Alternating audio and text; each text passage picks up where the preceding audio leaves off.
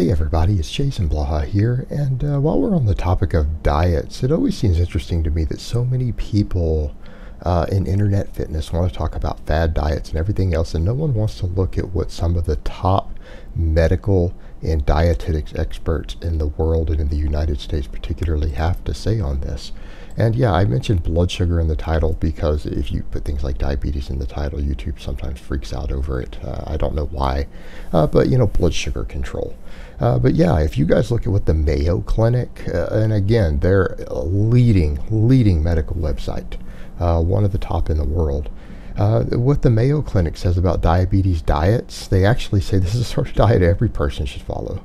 And down here, I'm just going to read out some of the stuff from this site so you guys get an idea of where they're going with this. A diabetes diet simply means eating the healthiest foods in moderate amounts and sticking to regular meal times. A diabetes diet is a healthy eating plan that's naturally rich in nutrients and low in fat and calories. Key elements are fruit, vegetables, and whole grains. In fact, a diabetes diet is the best eating plan for most everyone. I'm going to scroll down a little bit here. When you eat excess calories and fat, your body responds by creating an undesirable rise in blood glucose. If blood glucose isn't kept in check, it can lead to serious problems such as serious high blood glucose levels, hyperglycemia, and long-term complications such as nerve, kidney, and heart damage. You can keep your blood glucose levels in a safe range by making healthy food choices and tracking your eating habits. For most people with type 2 diabetes, weight loss can also make it easier to control blood glucose and offers a host of other health benefits. If you need to lose weight, a diabetes diet provides a well-organized nutritional way to reach your goal safely.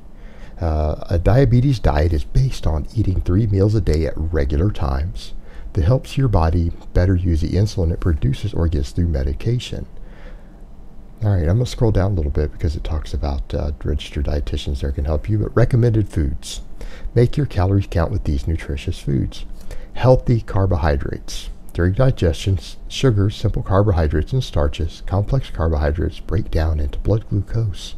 Focus on the healthiest carbohydrates such as fruits, vegetables, whole grains, legumes, which are beans, peas, and lentils, and low-fat dairy products. In other words, guys, they are saying, this is the top experts in the world are saying those are healthy carbs. Those are healthy carbohydrates, fruit, whole grains, low-fat dairy, beans, all that stuff.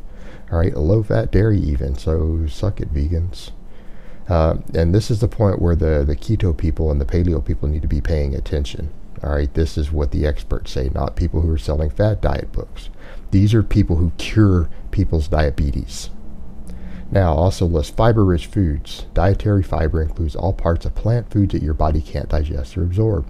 Fiber moderates how your body digests and helps control blood sugar levels.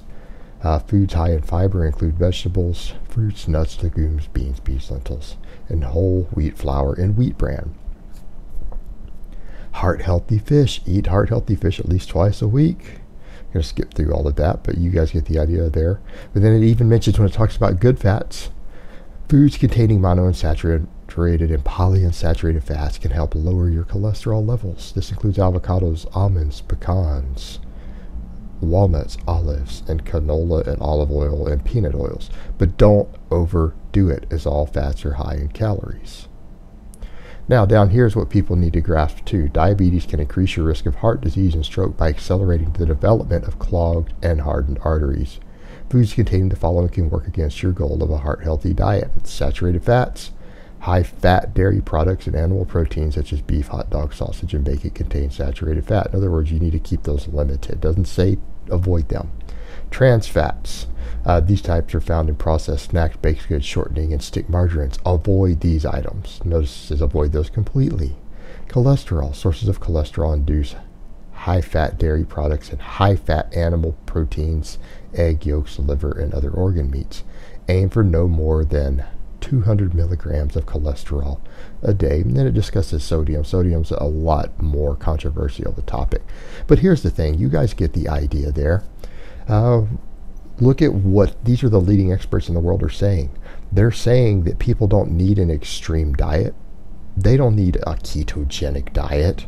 They don't need a vegan diet. They just need a proper balanced diet that moderates your fat intake. Any fat that you do eat focuses on the healthier fats. In other words, We need to only be eating lean meats. We need to only be consuming fat-free and low-fat dairy.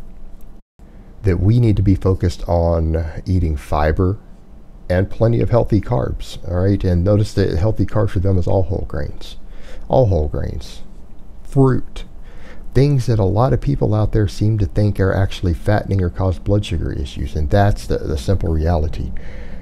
Carbohydrates, particularly minimally processed carbohydrates, do not cause insulin resistance.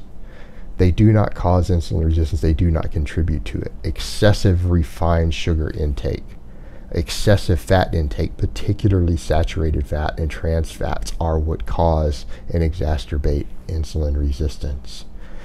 You can cure type 2 diabetes by simply cutting these foods out, losing fat, and becoming physically active. All right, this is a known cure. And that's the thing that's ridiculous. You know, people talk about curing diabetes out there, special magical diets. This is your current diabetes diet. This is what the top experts recommend. They don't recommend that you cut your starches out.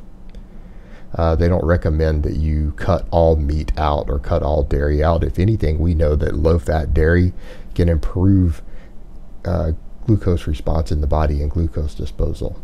So when you have people who promote really extreme ideas, like such as all vegan diets or a ketogenic diet, they're not promoting something that's going to actually be the best way to cure your diabetes.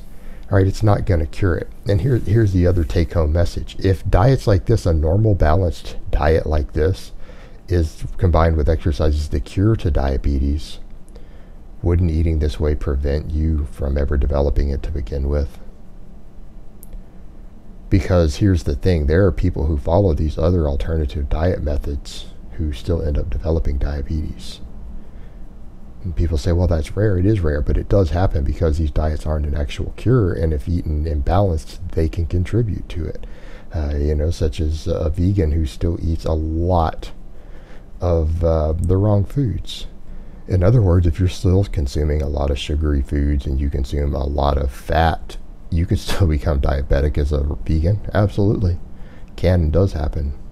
Ketogenic diets, people can still develop type 2 diabetes on it. They just don't notice it as much while they're on the diet, but they don't stick the diet out indefinitely, and then they realize that at a certain threshold, their insulin sensitivity has gotten even worse, that they've developed insulin resistance even further while on the diet.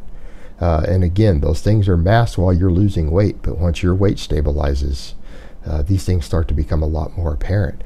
And that's kind of the take-home that people need to take from all of this. Look, this is the sort of food that cures these lifestyle-induced medical issues.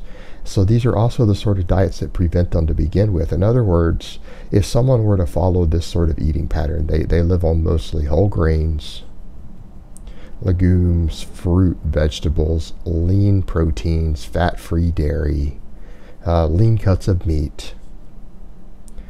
These people don't develop diabetes, particularly if they exercise. People who are physically active, who eat like this, at least 90+% of the time, simply do not develop diabetes.